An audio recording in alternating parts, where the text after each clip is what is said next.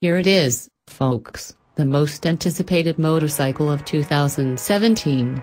Husqvarna just pulled the wraps off the final production version of the 2017 Husqvarna 401 Vitpilen and 401 Vitpilen. And, most importantly, and thankfully, it actually looks a lot like the concepts and prototypes we've seen teased over the past year or two. As we already knew, the 401s are built using the framework for the KTM 390 Duke, which means they're powered by a 375cc single-cylinder motor that produces 44 horsepower and is fed through a 6-speed transmission. Suspension comes in the form of a 43mm WP fork and WP monoshock. By here, at the rear, 5 rear brakes, 4-piston up front and single in back.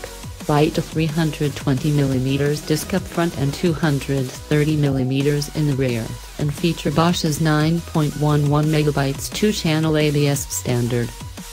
The frame is listed as a steel trellis frame, but no word yet if it's the same one on the updated 390 Duke that was released today.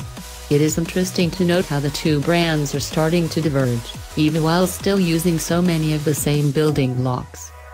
Alongside the 401 Vitpilen Cafe Racer and 401 Vitpilen Scrambler, Husqvarna had something they're calling the 401 Vitpilen TA at the show, which appears to be a